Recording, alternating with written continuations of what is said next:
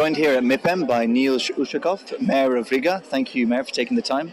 We have two questions, please. The first being, what is attracting foreign investment to Riga? It's been a good couple of years, according to our data.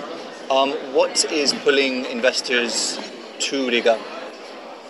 Well, on one hand, it's geographical position. It is proximity of, say, they're starting from Stockholm and Helsinki and ending up with Moscow. You need something like 50 minutes to fly to Moscow, you need 50 minutes to get to St. Petersburg, you need the same time to get to Helsinki and to Stockholm. It is really easy.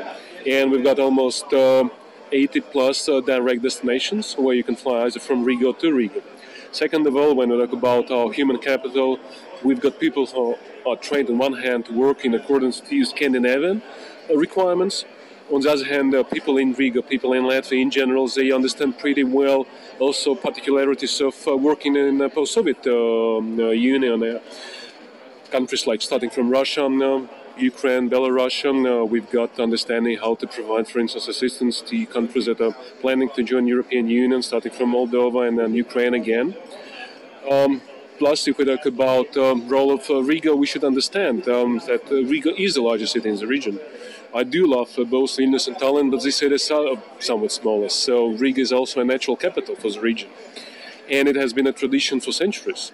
I remember that back in the 19th century, well, not personally remember, of course, but from books, Riga was the third largest city, third largest port of Russian Empire.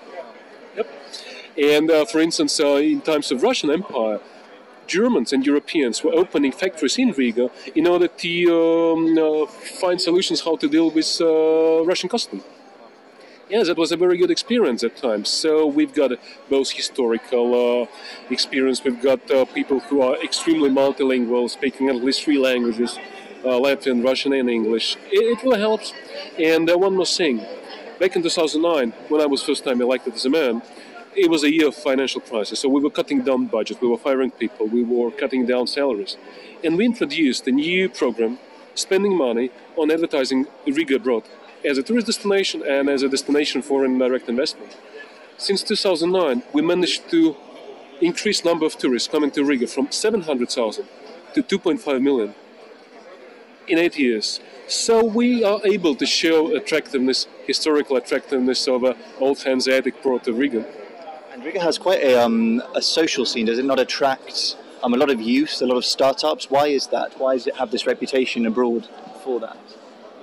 I mean, well, we've got extremely, I would say, active citizens in the city, and the city tries to provide all possible support. So yes, we do love when we see smart ideas. We do love when we see new industries, new enterprises opening with a high value added. That's what we are trying to concentrate. Plus, at the same time, we're as a city which is providing extremely wide range of social support. I mean, public transportation for free pensioners and then students. So it's a combination of factors, I would say. What are some of the challenges? What's making Riga less attractive, and what are you doing to overcome that?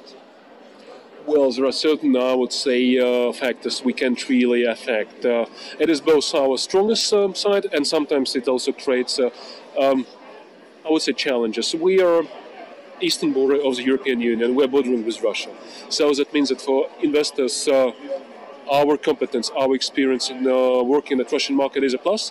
But when we see geopolitical conflicts, obviously it affects local business.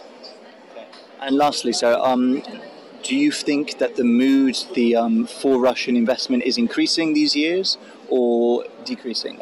I know it's one of your key partners.